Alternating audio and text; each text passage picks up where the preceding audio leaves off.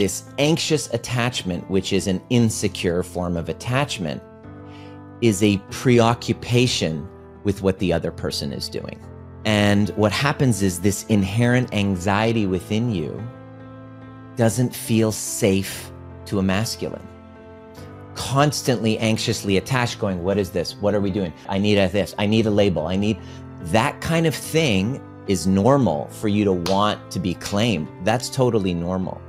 But when you become preoccupied and you bring on these senses of clinginess and a difficulty in regulating your emotions to share those desires in a way that is inspiring and vulnerable rather than anxiously just being run by these emotions, what happens is if you don't sort that out, the man all of a sudden feels like he's responsible for your emotions.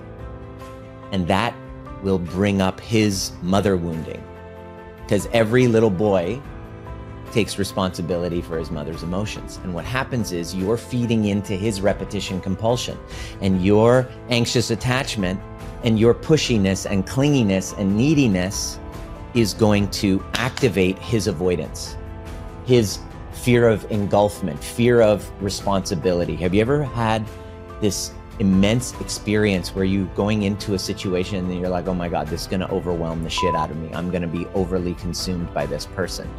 That's what they feel when you don't know how to regulate your emotions. Now, am I saying to suppress them? No, because there's a fine line. What'll happen is this anxious attachment, if it's unregulated and these shadows aren't integrated, what'll happen is you'll flip to the other side and then you'll become avoidant to those emotions because you don't want to seem neurotic.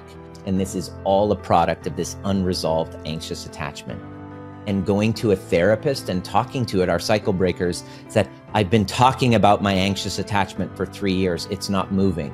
And that's not your fault. It's because talk therapy doesn't address the training that it is required for you to regulate yourself and lean into self-regulation before communicating.